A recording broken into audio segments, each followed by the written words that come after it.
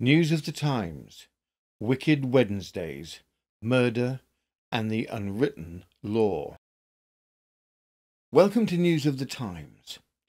Our regular listeners will be familiar with what can be regarded as the harshness of English law, as historically even minor infractions could lead to execution. In the post-World War I environment, we found two interesting cases of acquittal based on the unwritten law.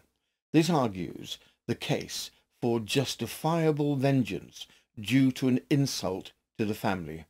Our first case, from France, of course, was a sensation in its day, as Mme Perron, a famous singer and actress, shoots her philandering husband, who was the director of the Bordeaux theatre.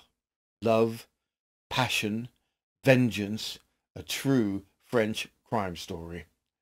Our second story on English shores was equally sensational in its day. It is 1926, Canterbury. Two wealthy old Etonians are in a three-way love triangle filled with threats and passion until one of them is dead. But was this justifiable based on the unwritten law? This case featured the very famous counsel Sir Edward Marshall Hall in one of his last cases. Murder, family honour, and the question of justifiable homicide is today's episode of Wicked Wednesdays. We hope you enjoy the show.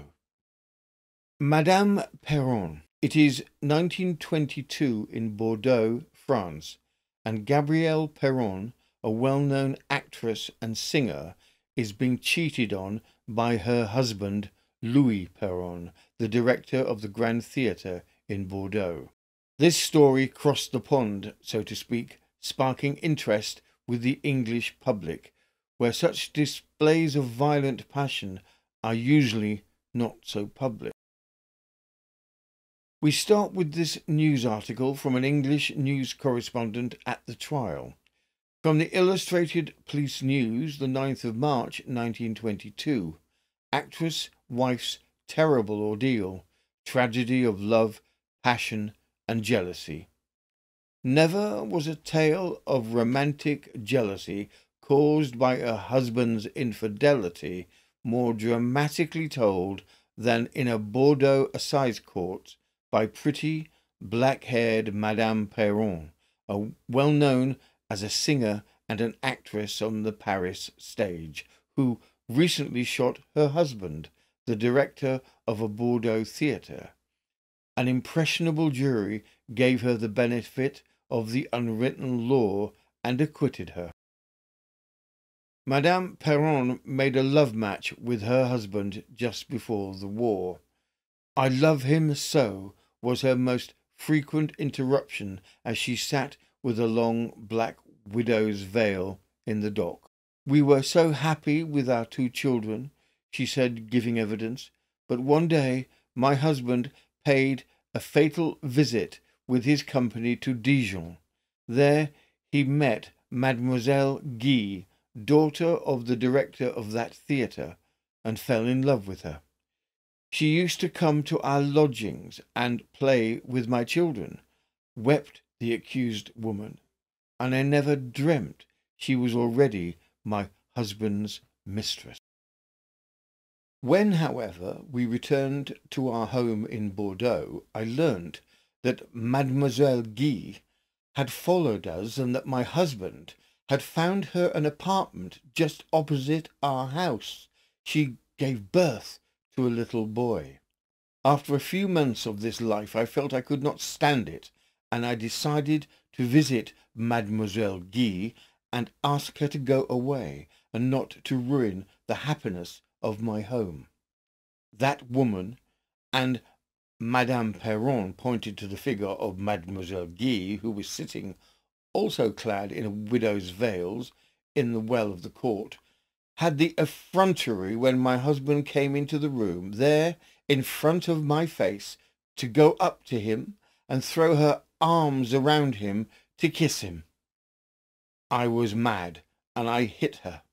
I hit her again, twice, when I saw her walking out with my husband in the streets. Finally, finding that all my protests and even the scandal I made by these repeated scenes in vain, I made one last appeal to the husband I loved. He stood at the door of my house that fatal Sunday morning. He had just come back from church with his mistress. He told me he was going to leave me forever. He called on both my children to accompany him. He was infatuated by that woman, and again Mme. Perron stood up and, sweeping her black veil aside, pointing an accusing finger at Mademoiselle Guy, who was now crouching and weeping. Continuing, she said, "My children cried and begged him to stay, saying they would not leave their mother. He pushed them aside and started to walk away. I felt in my vanity bag and pulled out a little pistol I always carried loaded. I pressed the trigger and fired 3 times, and my husband fell dead." There was a long pause after witness said this. "Did you mean to kill or to wound or frighten him?" suggested her counsel. With almost a shriek of passion, Mme. Perron replied, "I could not see him love another woman. I ought to have shot her, but the pistol was in my hand and I fired. That is all I have to say." The English were dumbfounded that she could have been acquitted completely through the use of the unwritten law. It was just deemed astonishing. From the Nottingham Evening Post, the 6th of March, 1922, The Unwritten Law. The unwritten law has again been invoked at Bordeaux. Mme. Perron, an actress and the widow of the former director of the Grand Theatre there, has been unanimously acquitted on a charge of having murdered her husband in a fit of jealous rage. The facts of the case were not in dispute. A lady, whose acquaintance Monsieur Perron had made during the war, she nursed him when he was ill and became his mistress, and after qualifying as a dentist, was provided by him with a flat in Bordeaux, quite close to the house in which he lived with his wife. Last November, Mme. Perron, after threatening and striking her husband's mistress with a revolver, met him during one of his infrequent visits to her home and shot him dead. Her trial resolved itself less into a judicial examination of the facts than into a discussion of the characters of the 2 women and the murdered men. Some witnesses declared that Mme. Perron cared less for her husband and children than for her stage success. Witnesses for Mme. Perron, the chief amongst them, was Mademoiselle Marcelle Demargot, a well-known opera star and sister of the accused, bore testimony to Mme. Perron's great devotion to her children and love for her husband. In spite of an appeal by counsel for the prosecution, who himself advocated leniency, the jury chose not to follow the example 3 previous Bordeaux juries by giving a verdict of acquittal in the full face of the facts. Mme. Perron was found not guilty after a moving plea from her defender, who asked for her release because she was a good mother. 4 years later, a love triangle that ends in murder, invoking the unwritten law as a defence, took place in 1926 in Canterbury. The case involves 2 wealthy married men who have both attended Eton and Cambridge, and the wife of one of them. The background. The participants of this tragedy are John Derham, a well-known international hockey player, Derham is married but estranged from his wife. They live apart. Mr. and Mrs. Smith. Alfonso Smith inherited $500,000 from his Canadian grandfathers. He and his wife live at Herne Bay, and it is here that they make the acquaintance of the dashing sports figure Mr. John Derham, sometime in December 1925. The Smiths have 3 children. An intimacy develops between Mr. Derham and Mrs. Smith, which Mr. Smith becomes aware of.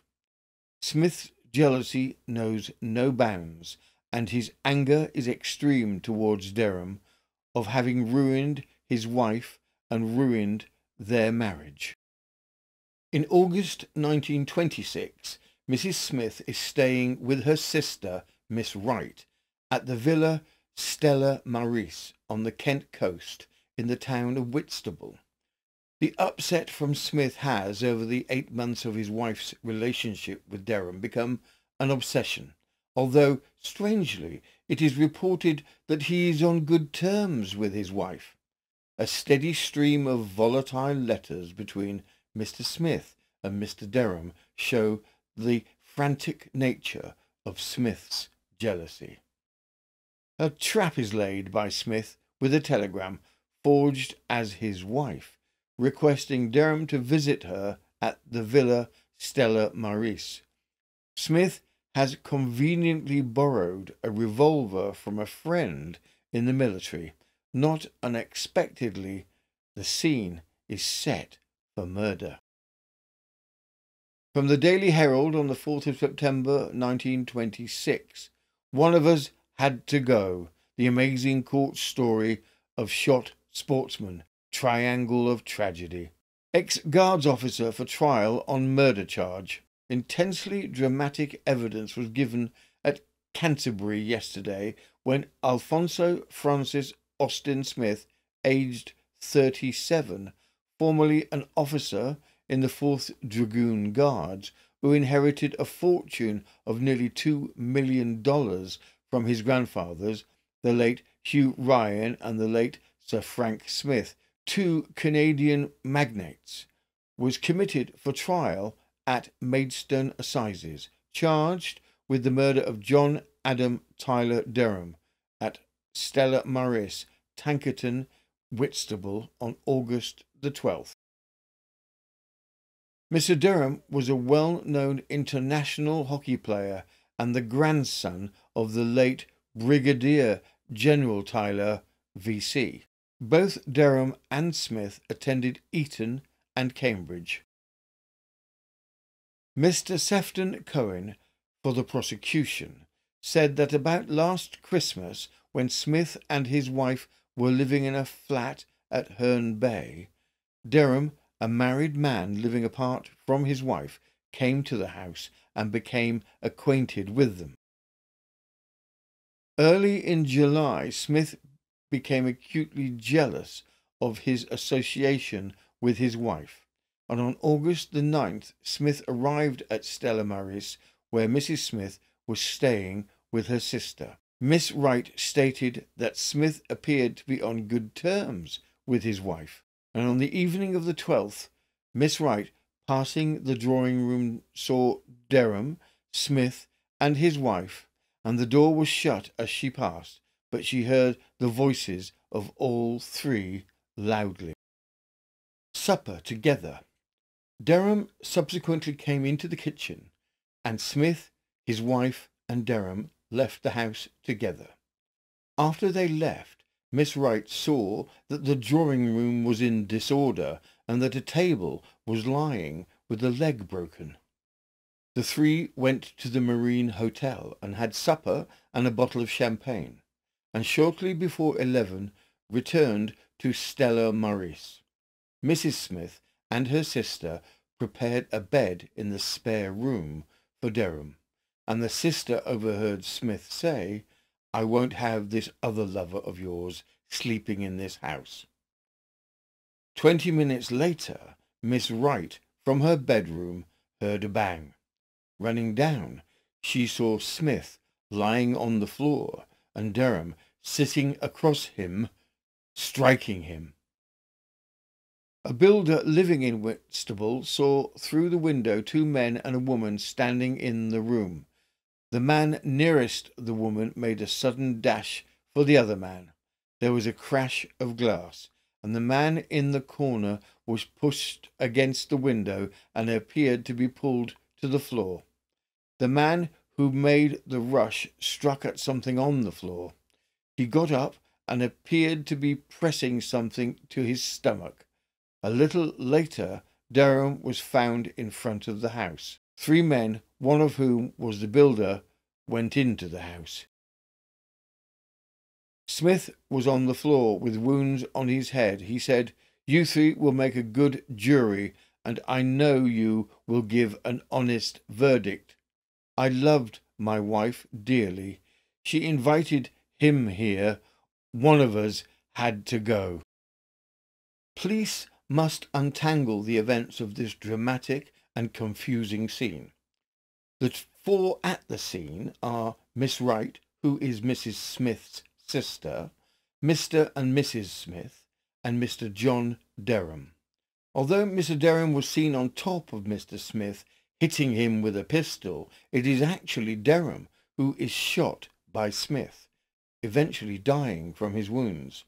Mr. Smith, also hurt in the affray, easily recovers.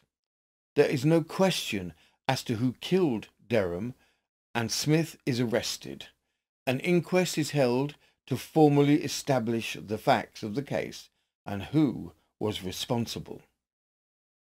From the Sheffield Independent on the 4th of September 1926. Charged with the murder of a wife's friend, despicable intrigue, revolver shots at villa, rich man sent for trial. Strong passages in letters written by a wealthy man to one whom he accused of an intrigue with his wife were quoted at Canterbury Police Court yesterday when Alfonso Francis Austin Smith, 37, was charged with the murder of John Adam Tyler Derham on the 12th of August by shooting him at Stella Maris, a house in St Anne's Road, Tankerton, in Whitstable. Both Smith and Derham went to Eton and Cambridge, and both served with distinction in the war. Derham, who was a well-known international hockey player, lived at Claverhouse near Herne Bay and was a grandson of the late Brigadier General Tyler, V.C. Smith is the grandson of the late Sir Hugh Ryan and the late Sir Frank Smith, 2 prominent Canadian magnates, from whom he inherited nearly $500,000. Derham died in a nursing home from a wound in the abdomen, and a letter Smith handed to the police said that Derham had come between him and his wife. Mr. Sefton Cohen, prosecutor on behalf of the Director of Public Prosecution, and Mr. F. Gills Kimber of London represented the accused. Acutely jealous. Mr. Cohen said that shortly before midnight on the 12th of August, Derham was found on the pavement outside the house, Stella Maris, suffering from a bullet wound in the abdomen. He died the following day. The accused, Alfonso Smith, was arrested and charged with murder. The accused was a married, independent man living with his wife and children. Last Christmas, he and his wife were living in a small flat at Herne Bay, and there Derham became acquainted with them. Derham was a married man living apart from his wife.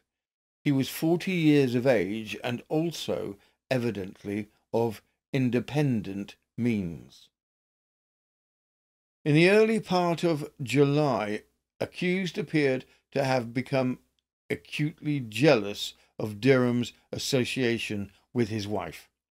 On the 14th of July, he went to Derham's address at Cricklewood Hill, London, and in Mr. Derham's absence took 2 photographs of his, Smith's, wife that he found there.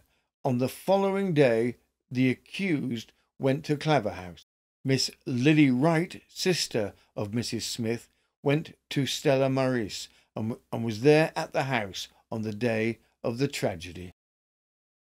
As the tension of the crime to come builds, Mrs. Smith and her sister find a revolver stashed away in the villa. To put it out of commission, Mrs. Smith holds the revolver under running water for several minutes. The water has no impact at all on the revolver's functionality. From the Sheffield Independent on the 4th of September 1926. Revolver incident. On the 10th of August, a revolver was found in a coal scuttle at Stella Maris and was hidden in a glove box. Later, it was found in the kitchen, and the accused wife, Mrs. Smith, held it under a running tap, presumably, said Mr. Cohen, to put it out of action. Of course, it had no such effect. The accused, Alphonso Smith, came on the scene and took possession of it. After the accused, his wife, and Derham had had their supper together at a hotel, returning to the house at about 11 p.m., the sister overheard the accused say, "I won't have the other lover of yours sleeping in this house." Soon afterwards, Miss Wright heard sounds of quarrelling, and afterwards the bang of a gun. She went downstairs and saw the accused lying on the floor, with Derham across him, striking him on the head and shoulders with something. Lily Wright, a pretty girl of 16, said she had stayed several minutes with Smith and her sister, and she had often seen the prisoner under the influence of drink. After describing how, after hearing a shot, she and her sister were trying to pull Derham away from Smith, who was lying on the drawing-room floor, witness said that she saw Derham open the door and stagger into the street. He was holding a revolver to his stomach at the time. Witness followed him out and she saw him fall down. She hid the revolver in the garden and later gave it to Inspector Rivers. Witness said that she did not notice what the accused did when she and her sister pulled Derham off him. Mr. Sefton Cohen read the letter Smith handed to the police. It was as follows. "My dear, dear girl, this problem can only be solved in one way, the removal of your lover Derham or myself. With the characteristic cowardice which that individual has shown throughout your mean and sordid intrigue, he removed himself from his rooms, fearing, I presume, the consequence of a visit from me. Whether he imagines he would have a comfortable second home in my house you live in and a mistress gratis on my money settled on you, or whether he thought that I, being out of the way, you would be an easy victim, I know not. But this I do know, that his pursuit of you, a young married woman with 3 children, babies, and a little money, knowing in full that marriage, he being already married, was impossible, was and is a despicable and damnable thing. Nor are you much less to blame with your constant lies and the enlistment of your reputable friends to cover up your affairs.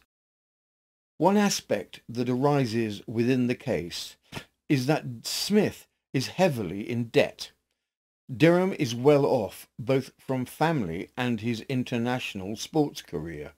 The implication is that one reason his wife has begun relations with Derham is for money.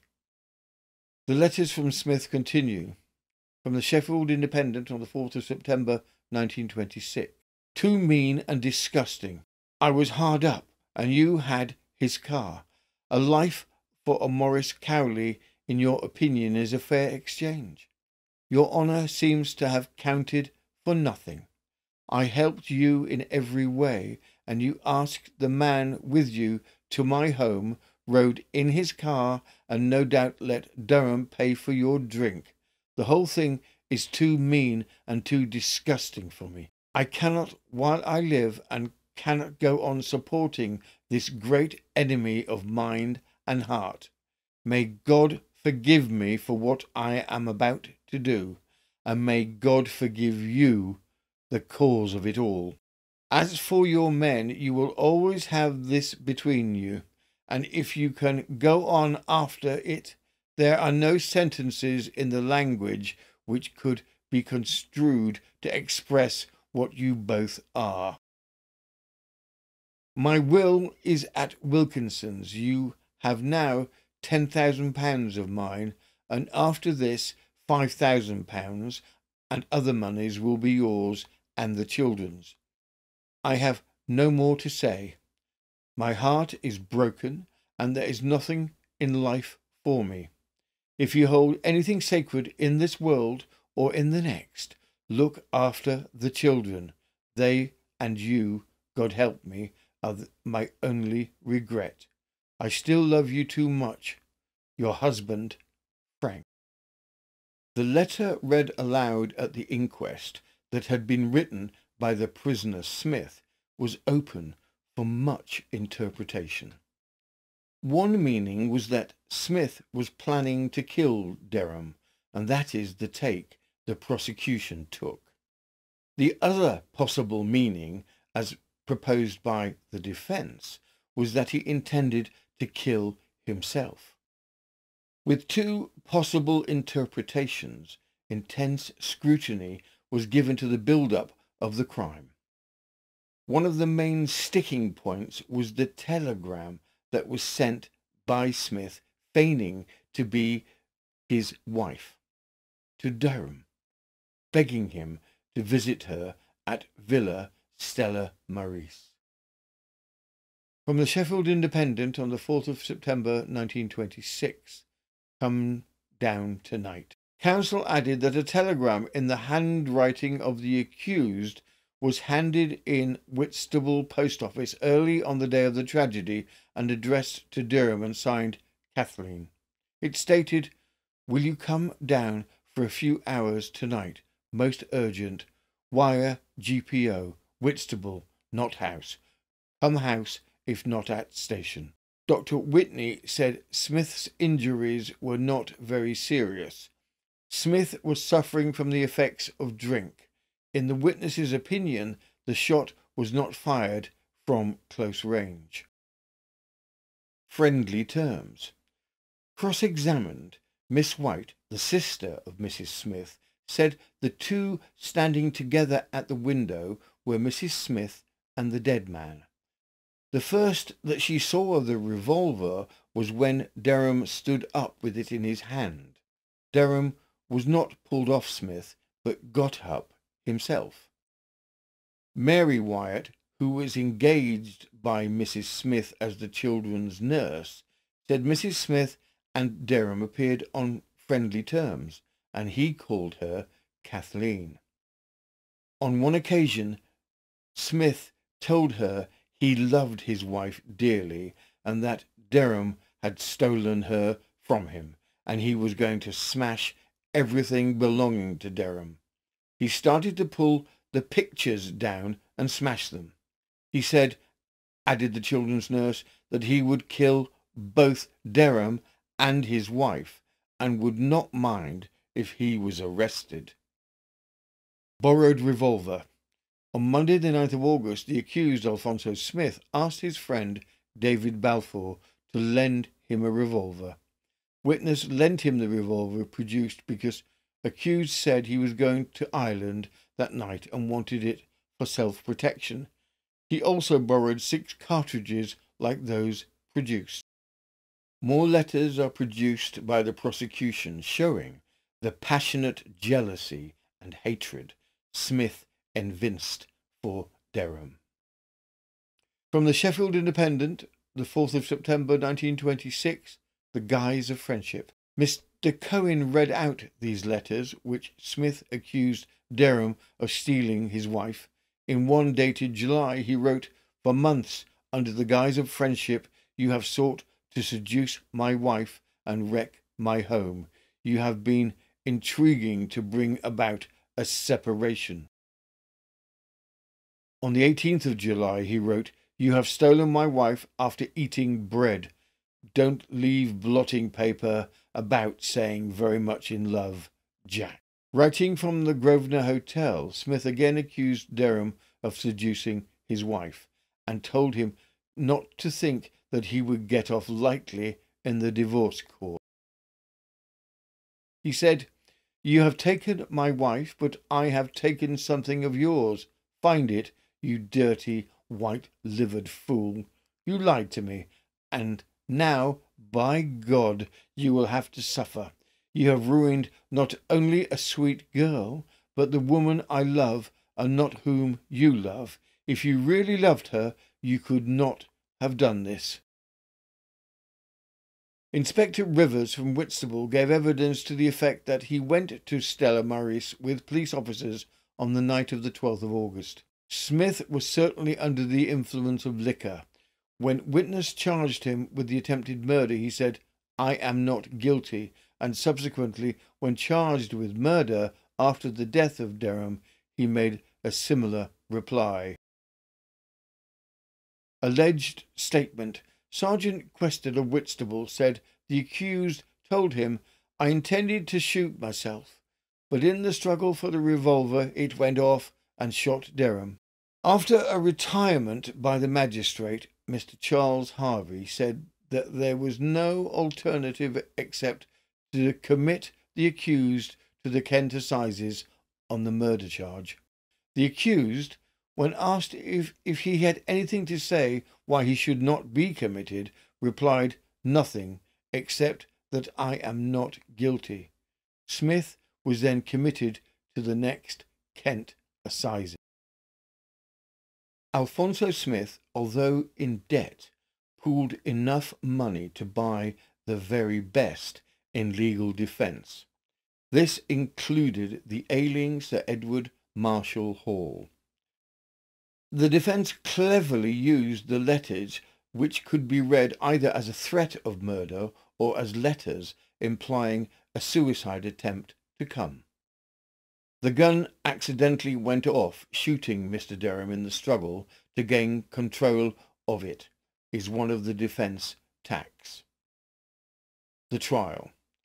The courtroom was packed to watch the unfolding drama of an upper-class murder case involving the killing of a well-known international sports figure.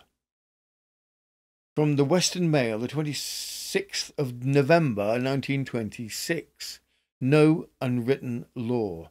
Jealousy discussed in murder trial. Triangle of two old Etonians and a woman. In this country there is no unwritten law. Our law does not accept that a man either has a good or a bad reason being jealous of another man. This was stated by Mr. Roland Oliver, K.C., prosecuting on Thursday in what is known as the Stella Maris murder trial.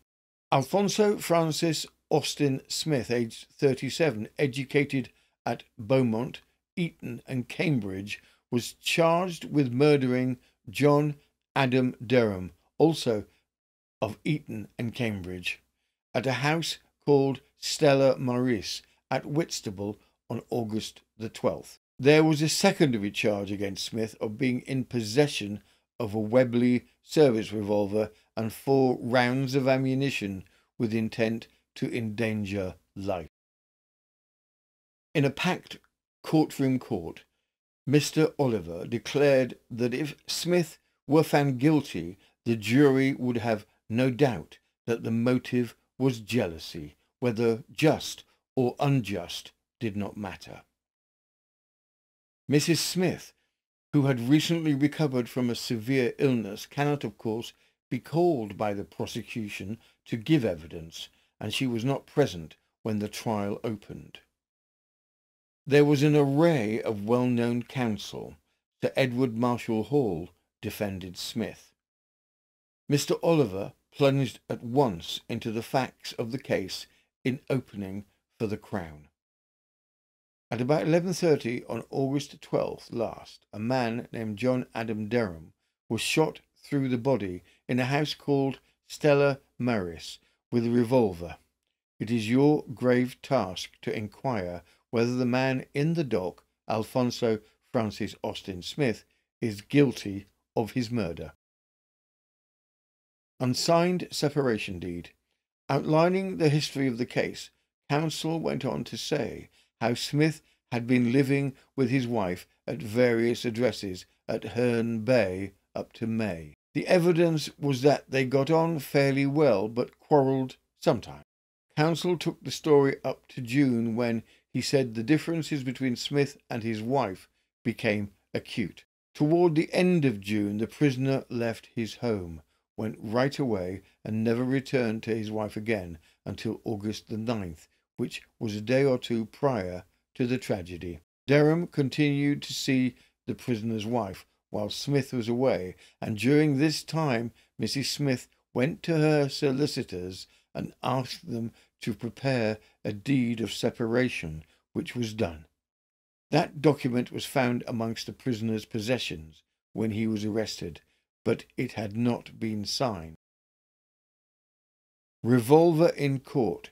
The next phase of counsel's opening took the scene to the little Villa Stella Maris at Whitstable, into which Mrs. Smith moved in August with her 3 young children and her sister Lily White, aged 16.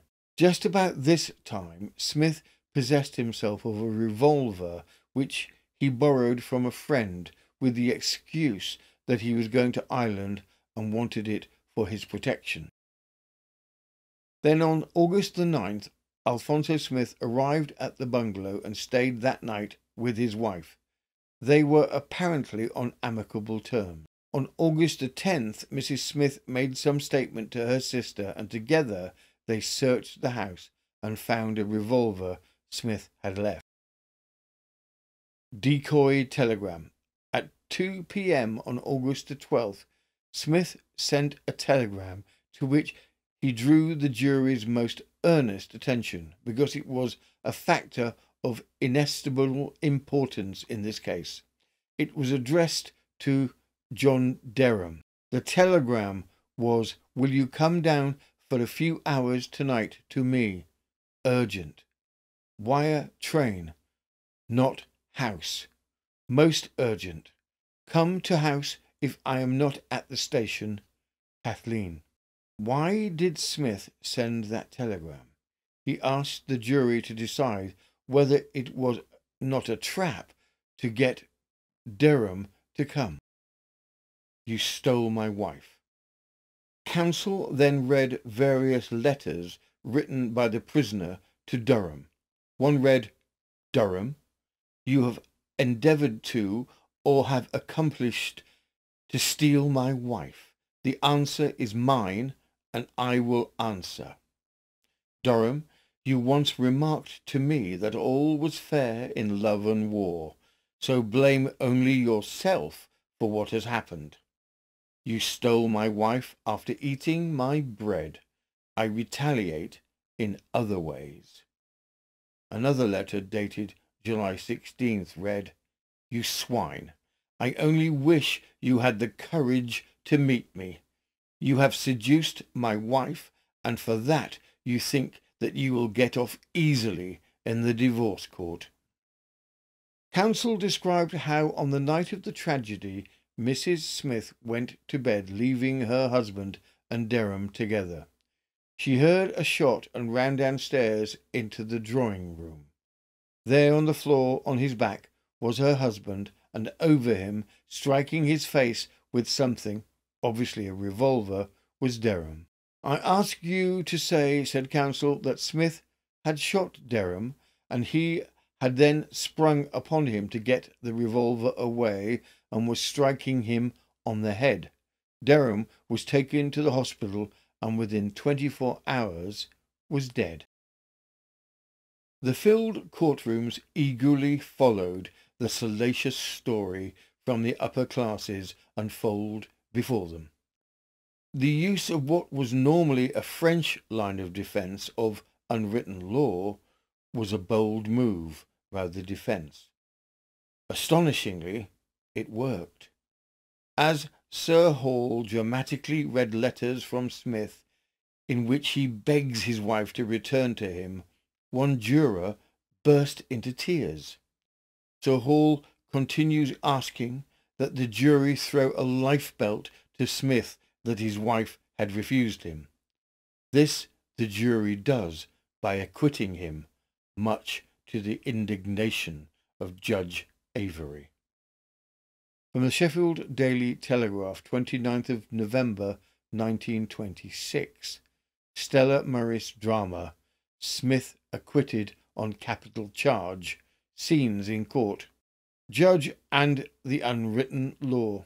After a trial lasting for 3 days, Alfonso Francis Austin Smith was at the Kent Assizes at Maidstone on Saturday found not guilty of the murder of John Adam Tyler Derham, a well-known international hockey player, at a house called Stella Maris at Whitstable. Smith pleaded guilty to a charge of possessing firearms with intent to endanger life, and Mr. Justice Avery passing a sentence of 12 months hard labour, remarking, "The jury have taken upon your trial the most lenient view that was possible of this case." The judge summed up for an hour and 35 minutes, and the jury were absent for 2 hours and 10 minutes, considering their verdict.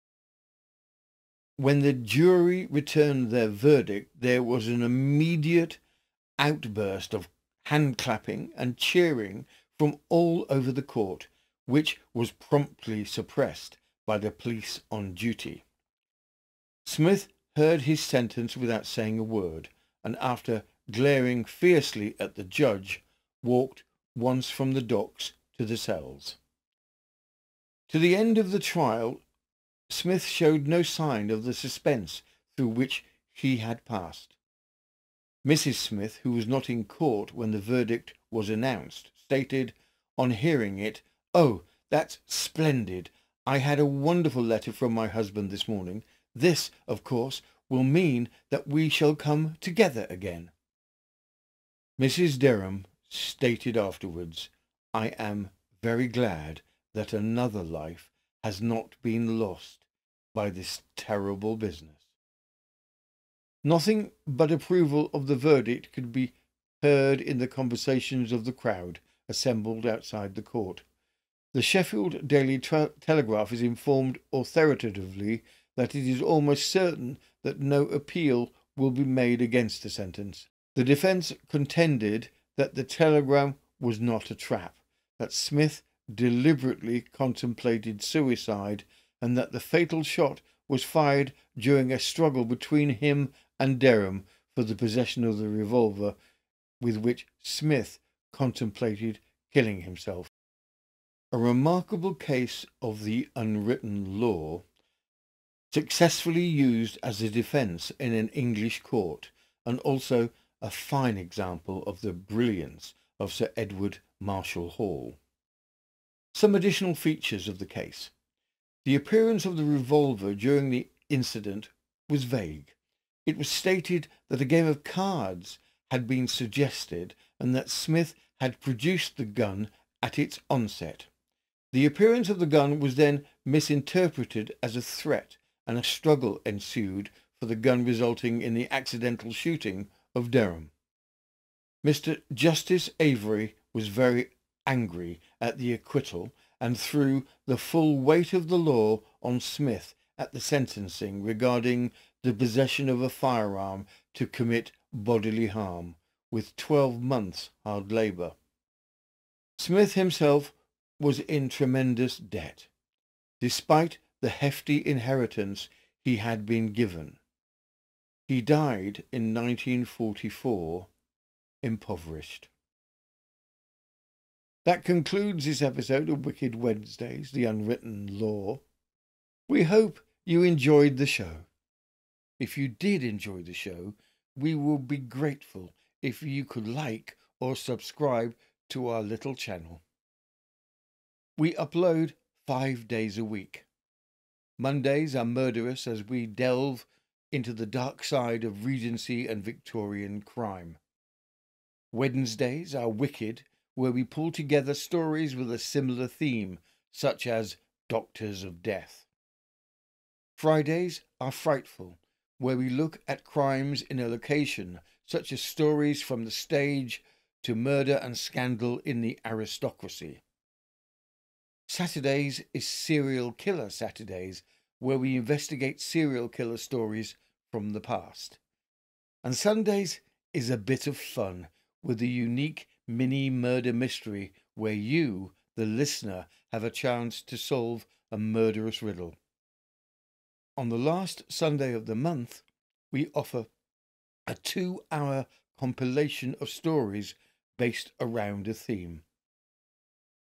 Thank you again for watching and listening. This has been News of the Times, and I am Robin Coles.